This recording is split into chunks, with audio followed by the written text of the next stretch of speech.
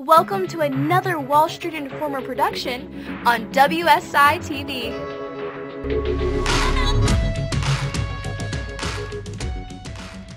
Hey guys, welcome into another WSI TV episode. I'm market analyst Jordan Bishop. Today I'm coming to you straight from my desk.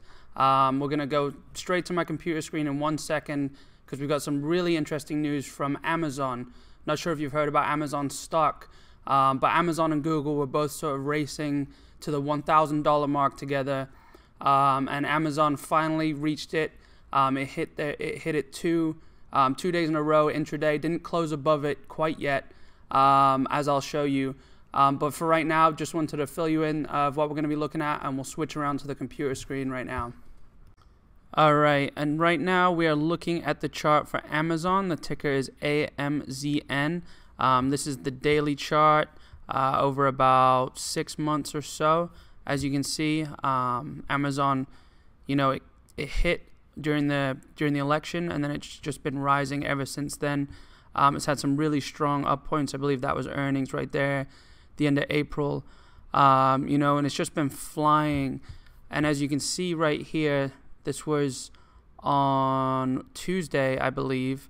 As you can see, that little white box that pops up when I move my crosshairs over here, you'll see the H in that box, 1,001.20 cents. Now it closed at $996.70, but it still breached that $1,000 mark for the first time, and that's a huge milestone for any stock. There's only one other stock in the S&P 500 that is in the quadruple digits, and that's Priceline. I believe it's around 1,800.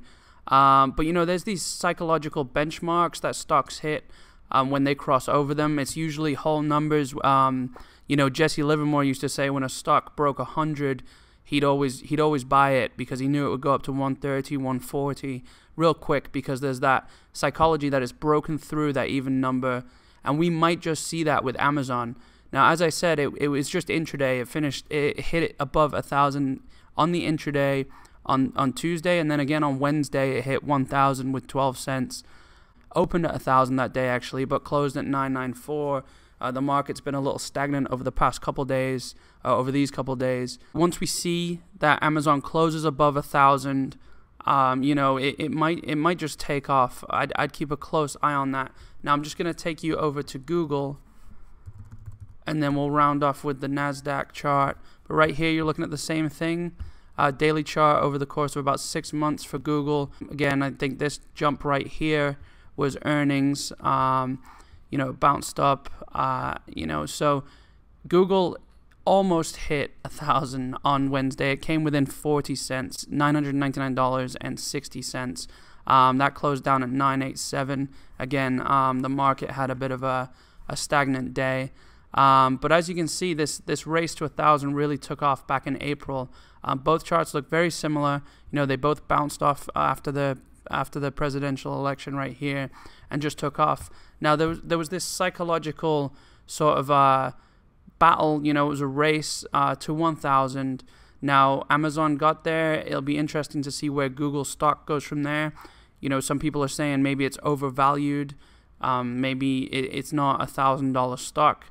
We're looking at the chart. Clearly, it's just about $1,000 stock, and that's all we really care about. But let me move over to the NASDAQ for a second. To get over there, you type in $COMP, and if you see right here, it sort of follows the same shape as Amazon and Google. Now, that's because these are the two big contenders within the NASDAQ, and they were really the driving force behind this rally right here.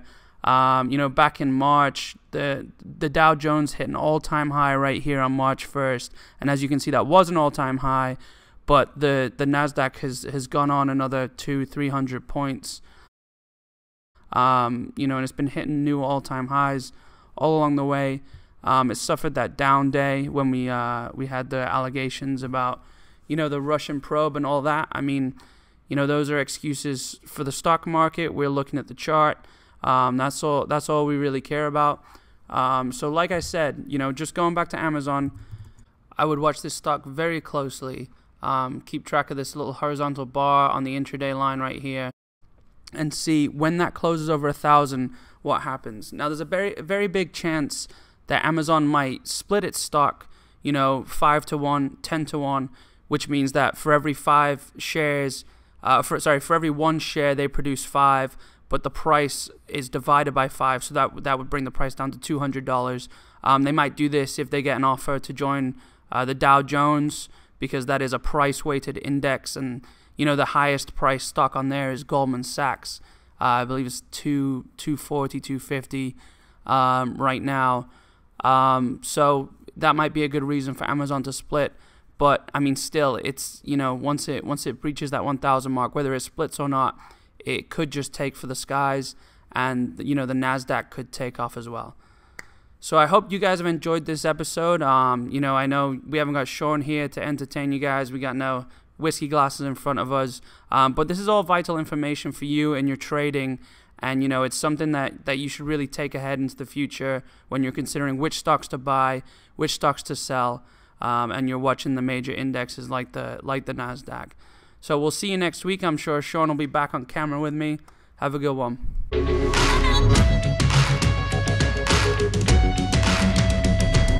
Thanks for watching another Wall Street Informer production on WSI TV.